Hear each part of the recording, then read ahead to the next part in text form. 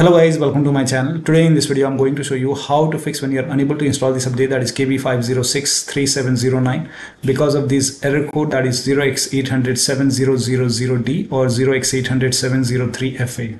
So if you're receiving one of these errors, then please follow the steps shown in this video. Now the first step is to uninstall anti-cheat software. Like if you have FACEIT Anti-cheat or any third-party anti-cheat installed in your computer, you can uninstall it. So if it is running, here in my case, here you can see FACEIT Anti-cheat, you can quit it. And then you can type in control panel in Windows search box, go to control panel and then click on uninstall a program over here. And if you have any FACEIT, any anti-cheat program, you can uninstall it.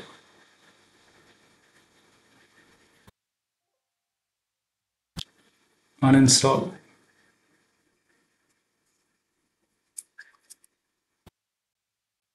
Now once the uninstall is complete, restart your computer. Restart is a must after this, and after the system restart, you can try to update your Windows 10 and then check. Still not working. The next step is to run update troubleshooter. Now for this, open Windows settings and go to system option, and then not system, go to home and then go to update and security. And then you will see troubleshoot option. Click on troubleshoot. Now click on additional troubleshooters. Here click on Windows update and then click on run the troubleshooter. And once the troubleshoot is complete, now you can update your Windows 10 and then check. Still not working. Start all these services. So type in services in Windows search box and then click on services. Find App Readiness, make a double click on add App Readiness, set this to automatic, click on apply, click on start if highlighted, and then it's telling me to restart my computer. The troubleshooter, if it tells you to restart your computer, restart your computer. So set it to automatic, click on apply, click on start if highlighted, then click on OK, and then make a right click and then click on restart. Now find Windows Update, scroll down, here you can see Windows Update. Make a double click on Windows Update, set this to automatic, click on apply, click on start if highlighted, and then click on OK. With this selected, make a right click, click on restart. Now find background intelligent transfer service, make a double click, set this to automatic, click on apply, click on start if highlighted, then click on OK. With this selected, make a right click, click on restart.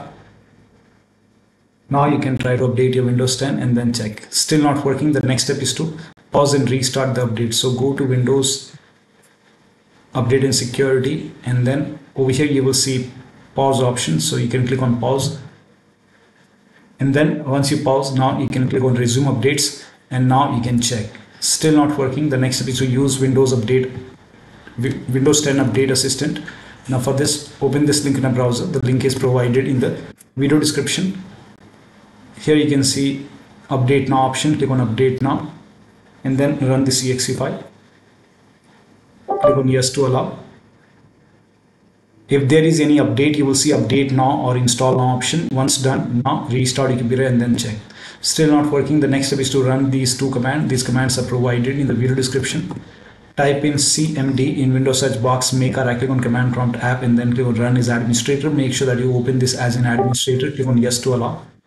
Paste the command over here, hit the enter key.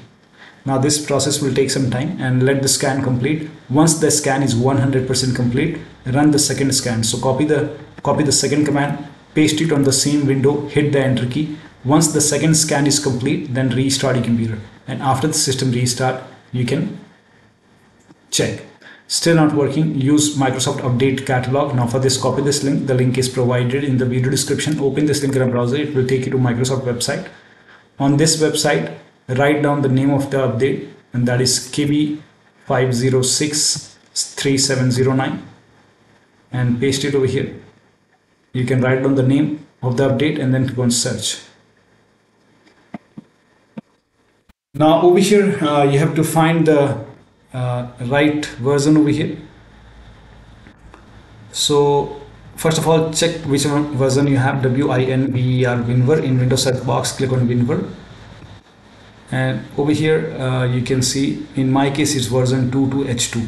So first of all we will check for 22H2. Here you can see Windows 10 version 22H2 x64 base system.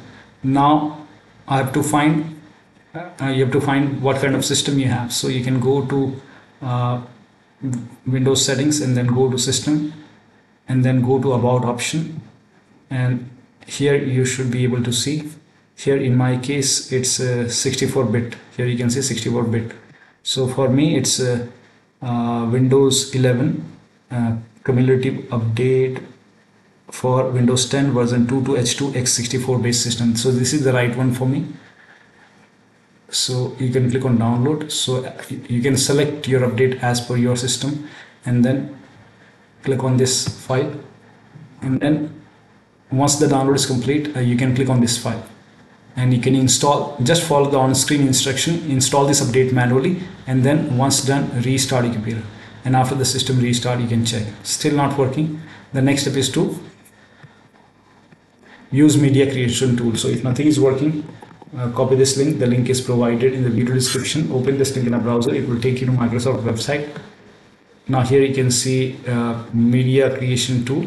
So you have to download this download tool now, and then once the download is complete, you can run this exe file. When you run this exe file, you will see this screen. So click on accept over here, and then by default upgrade this PC now will be selected. So make sure this is checked and then click on next, and then it will take some time. Let the download complete. Once done, you will see accept option, hit accept, and here you can see ready to install. By default the option to keep personal files and app would be checked. When this is checked, you will not lose any data on the computer, so make sure this is checked and then hit install. After the installation, log into your computer and then you can check. So one of the steps shown in this video should help you to install these updates successfully, and you should not receive these errors. So that'll be all. Thank you so much for your time, and please like this video and subscribe to my channel.